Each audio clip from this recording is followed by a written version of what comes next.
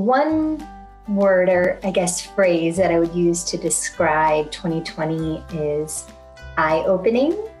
It's made me realize what's important.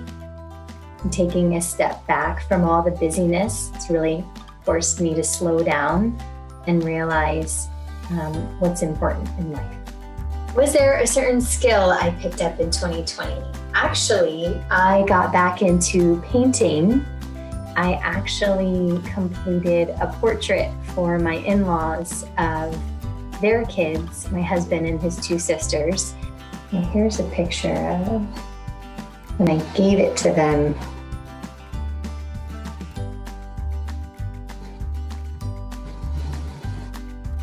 So that's been really rewarding because that's something that I love, but I just haven't had the time for. And COVID has actually forced me back into that hobby.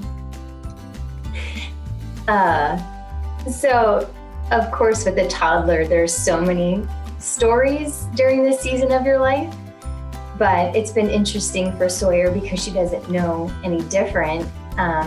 We've had a lot of isolation, and just as she was starting to get used to playing with friends, we went into quarantine at the beginning of the year. And she was really missing seeing friends, and she saw a little girl across the street and started yelling, standing on the porch, "Colin! Colin! I miss you! Hi!"